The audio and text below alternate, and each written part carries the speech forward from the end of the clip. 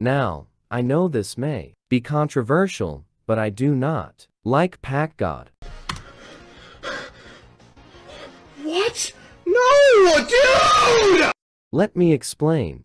So what I've been seeing from packgod is that he bullies people for no exact reason. Shut up, bro. Your shit is so lame, bro. You say the same shit every time, bro. Like, holy get a life, man. So there's this YouTuber named packgod who apparently roasts people. I watched a couple of his videos and I think he sucks at roasting. Show me your ugly nose, you Now, you might be saying, oh, well, it's just a joke, but the people he is targeting usually do not like him packing them. I woke up in a new Bugatti. Call me cringe, but I really think this is true. If not everyone likes the joke, it's not a good joke.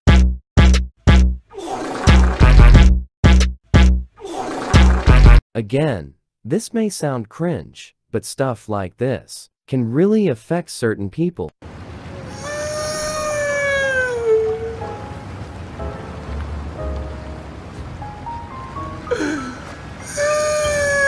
On to the next reason, look shaming and more.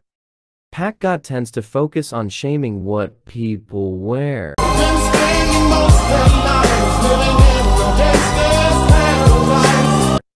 Not only that, but I'm noticing a pattern going on with him that if you have a different interest than him, you're a horrible person.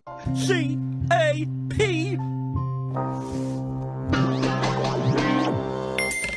Cap.